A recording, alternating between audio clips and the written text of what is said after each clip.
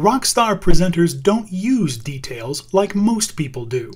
They actually share very few details during their sessions, selecting only the ones we can best remember, and then they share the real details in handouts and takeaway resources.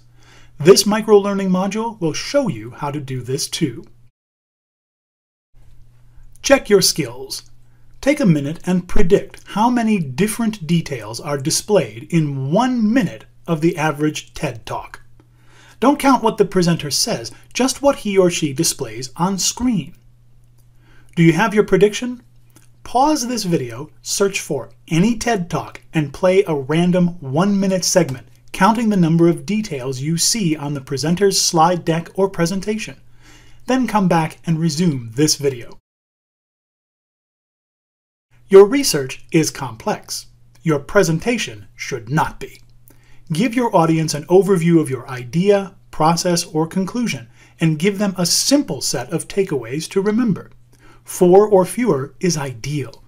This set of microlearning modules itself has only 4: time, visuals, details, and interactions.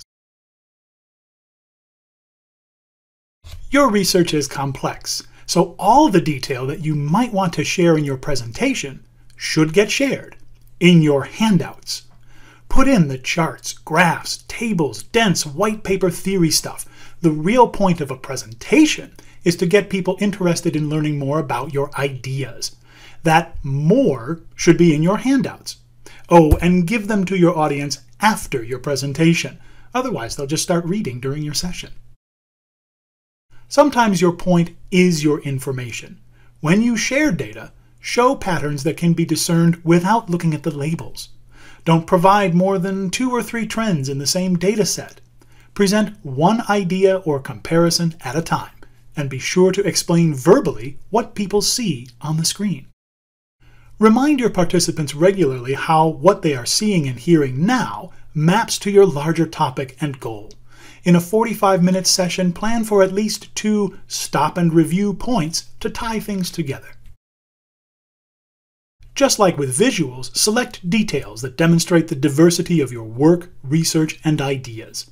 Show how your presentation applies to participants from varying institutional types, walks of life, and backgrounds, or at least explain why your presentation applies to only one sort of audience.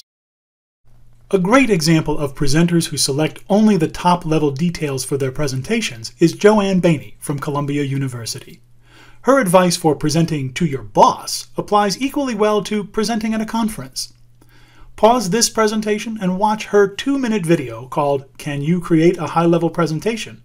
and learn what not to do when selecting details. Then come back here. Okay, it's time to build your presentation. What are up to 4 key takeaways that you want your audience to remember? What's the simplest way you can state these ideas? Write down your 4 or fewer takeaways, what kind of detailed information you'll put into your handouts, and what ideas require data visualization. To go beyond what we've covered in this microlearning module, look up Laura Foley's Secrets of Awesome Handouts and learn how to design differently for the page versus the screen. Now that you have completed this microlearning module on details, where will you go next? You can experience these microlearning modules in any order. Want a hint? Try interactions next. Thank you for working on this microlearning module.